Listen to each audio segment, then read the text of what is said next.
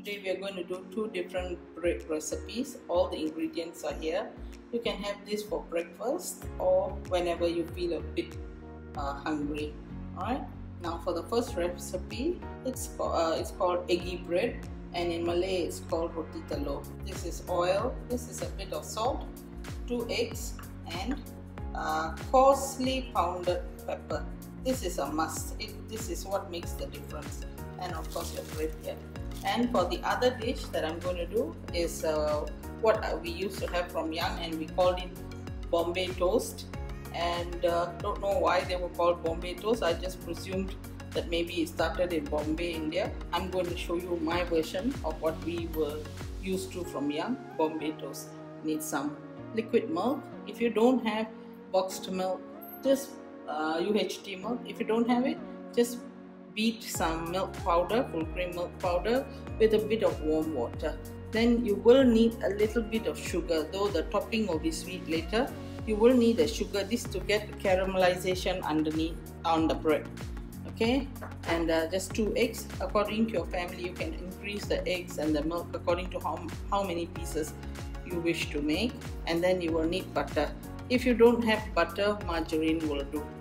Okay, and this is how you eat it later, with a drizzle of honey, or an alternative is powdered sugar and cinnamon. Okay, that I have here. You sprinkle it on top. Okay, I'm going to get started with the eggy bread. Hari ini kami akan memasak dua jenis resipi menggunakan telur. Selalunya ini untuk makanan pagi ya, ataupun bila-bila terasa lapar dan hendak makan sesuatu dengan cepat.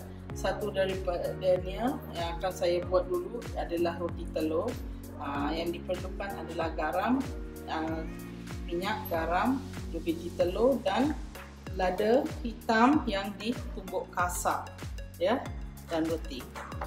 Satu lagi resipi adalah roti Bombay, dan untuknya kita akan memerlukan susu kotak sedikit,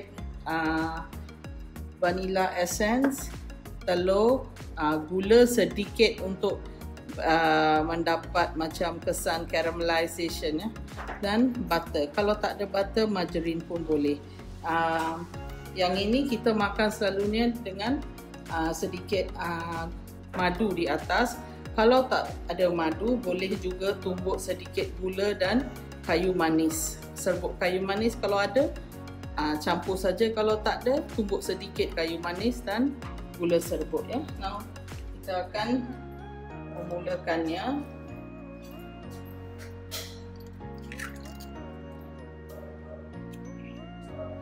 2 eggs, and I'm going to add now the pepper, the coarsely pounded pepper.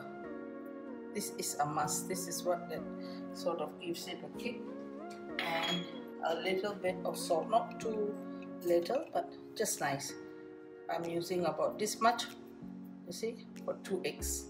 If you increase it according to your like. Right? Now I'm going to whisk it up. Saya telah memecahkan 2 biji telur. Saya telah memasukkan sedikit garam tadi dan lada hitam yang ditumbuk kasar. Dan sekarang saya akan memukulnya.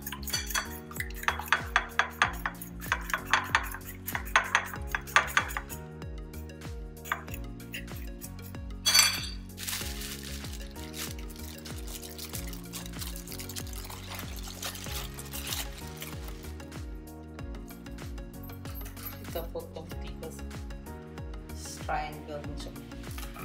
Now what you do is just add in. It's a very simple recipe. Try it and see, you might just like it. Ini resepi yang paling senang nak dibuat. Api jangan tinggi sangat. Kalau nak crispy kemudian ya. Now saya naikkan api sedikit saja. Benda-benda ni budak-budak boleh bawa bekal atau ke sekolah, ataupun suami-suami ke anak-anak yang pergi college boleh bawa bekal kalau takut nak makan lagi di luar ya.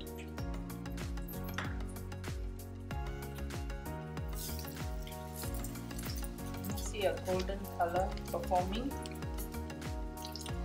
This recipe is nice for children to bring to school. Put it on absorbent paper and pack it for them once it's cool, not while it's hot. A very, very simple, tasty recipe.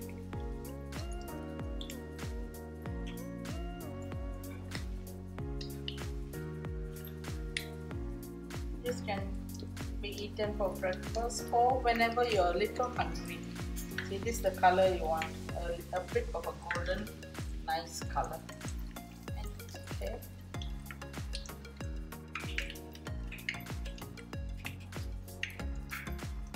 If you found it coarser, you will see specks of black here and there. In fact, it's nice, but anyone with tooth problem, please go a bit fine. Ini kalau ditumbuk kasar memang sedap. Di sana sini kita akan nampak ketulan-ketulan kecil yang hitam, memang sedap. Tapi kalau ada orang yang sakit gigi, tolonglah jangan ya. Okay. Heat up your skillet or saucepan, or in this case I'm using my non-stick toaster pan. Okay, which will do the job. And I'm beating up 2 eggs. I'm putting in this much of sugar. Okay, just for 2 eggs.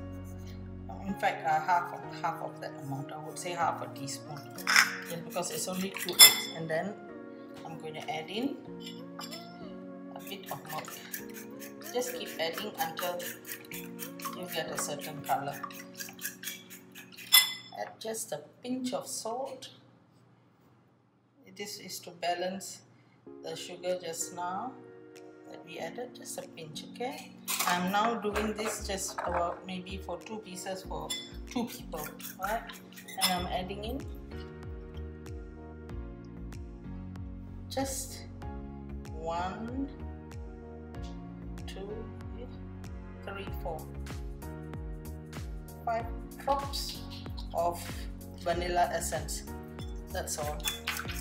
And then once the pan is a bit hot, add in. This requires quite a lot of butter or margarine. Okay, selepas memanaskan kuali, apa-apa kuali yang tepe, okay, non-stick ini Pose punya pot non-stick ataupun saucepan ya. Api tak besar, kita tak mau dia hangus. Sebab saya telah memasukkan telur, susu cair, gula, sedikit garam dan 5 titik esen vanila. Apa yang kita perlu buat sekarang ialah memasukkan roti ke dalam